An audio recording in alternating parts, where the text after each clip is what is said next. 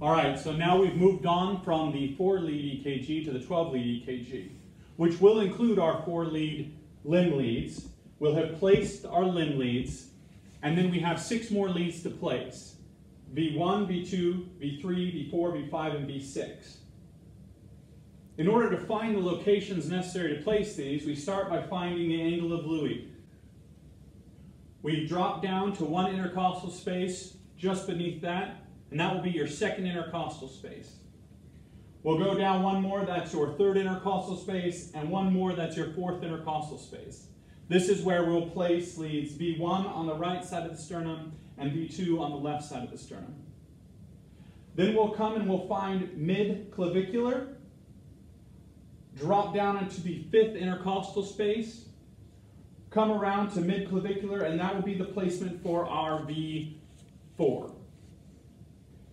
Then we'll go mid-axillary, right here on the side, in the 5th intercostal space still. That's our V6. Now we split the difference and stay in the 5th intercostal space to actually our anterior axillary line, and we'll place V5.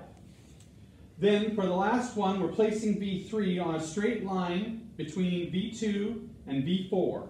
And we'll place V3 right here in between those two. Now on a person,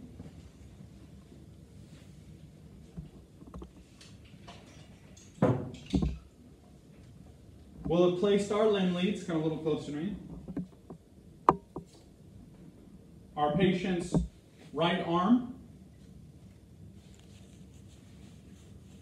our patient's right leg,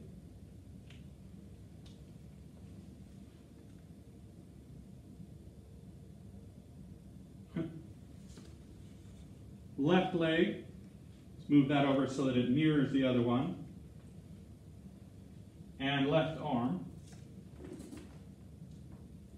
Okay, and then attached to our regular 4-lead, we have our other 6 leads. I'm going to come to this patient. I'm going to follow down until I find their angle of Louis.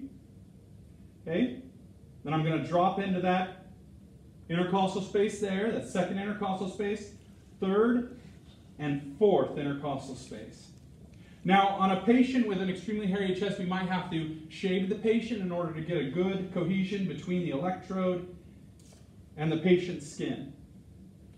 So I'm going to place V1 here on the right side of his sternum. On the left side of his sternum, straight across, I'm placing V2. Then I'm going from that 4th intercostal space, jumping down to the 5th intercostal space, and I'll follow it right over. This is the 5th intercostal space for this patient. We're going mid-clavicular, which is just off to the right side of his nipple a little bit. And that's where we'll be placing our V4.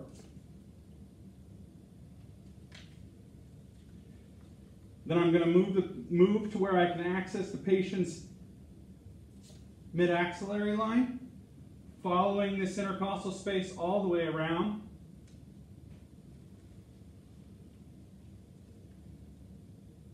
Then I'm going to place V5. Okay.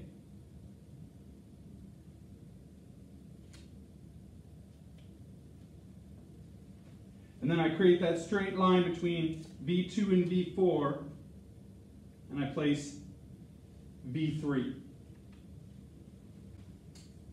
And that's the placement for a 12-lead.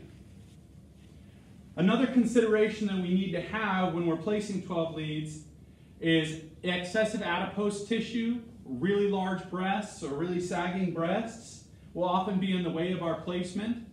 How we'll get around that is we'll use the back of our hand, we'll get under the breast, and we will scoop it up out of the way and get as close to that 5th intercostal space as possible.